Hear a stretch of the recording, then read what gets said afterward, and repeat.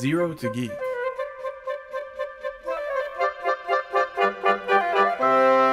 Learning better is better. Did you pass already?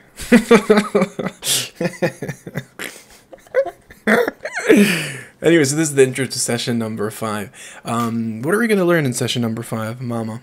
Iframes and links, I guess. Yeah, we have an order here in the list. And Oh, if you don't... links, iframes, links and No, iframes. we were going to do like you say one, I say one, to make it like Okay, interactive. okay. Let's. Okay, so what are we going to learn today, Ma? Links?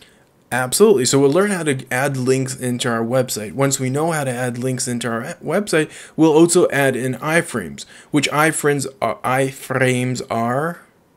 Me? You want to know? It's like when you take from one page and put it into another. Yeah, basically embedding Embedded. inside, just like we would put an image that's outside of our HTML and plop it right into the page. Right. We would do the same thing with an iframe, enabling us to put in sections and sites into our site, or pages that are even ours inside of it.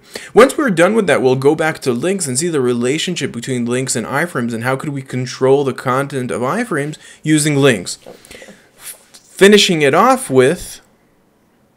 Meta tags. Exactly. And the meta tags enable us to send more extra information to search engines so they'll know what is the content inside of your page. If you ever did a search on any search engine, many times you'll see a title, which you already know how to create, and underneath it, like 2 lines of extra information about what that content is. By the end of this course, by the end of this section 5, you'll know everything you need to know about the meta tags you need to know for SEO. You'll know about how to create links. You'll know how to create links that are SEO friendly. You'll know how to embed websites using iframes, and you'll know all you need to know about the relationship between links and iframes. And I think we hope to see you in section 5 if you didn't click on that subscribe button yet. Please subscribe to us, we love you so much.